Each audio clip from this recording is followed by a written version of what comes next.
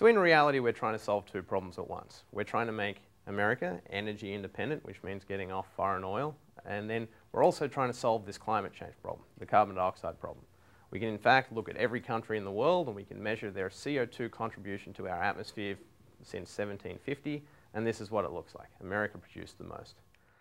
What is really happening? So the way we make energy today is we're putting about 8 billion tons of carbon, or about 35 billion tons of carbon dioxide, into the atmosphere every year by burning the fossil fuels that are buried in coal pits or in oil wells, etc. The atmosphere keeps roughly half of the CO2 that goes up into it in the atmosphere, and the oceans absorb a pretty large sum, like 2 billion tons of that carbon. So this is out of balance. We're putting more up there than we're taking down.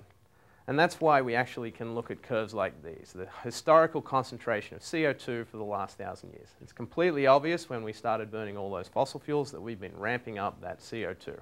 This is made most famous by the Keeling curve. I think Al Gore really drove this one home in his movie.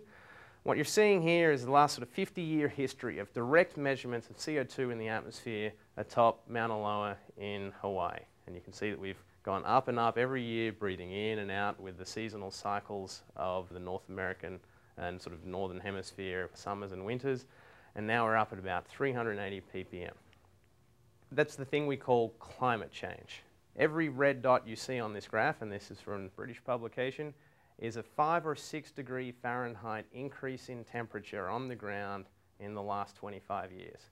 So global warming isn't really a distant future thing. It's something we're already observing today. In fact, we've been observing it for decades already. This really drives home how quickly we're heating up the planet. And that sort of means we have to act very quickly.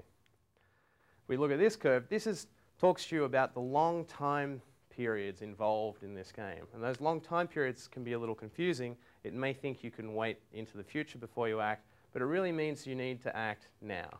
The carbon we put in the atmosphere today is the carbon that will be heating us up 50 and 100 years in the future. So if we're thinking about our children and our grandchildren and how to give them the climate we want, we've got to act really quickly. Otherwise, we're locking them into heating that they really don't want to see.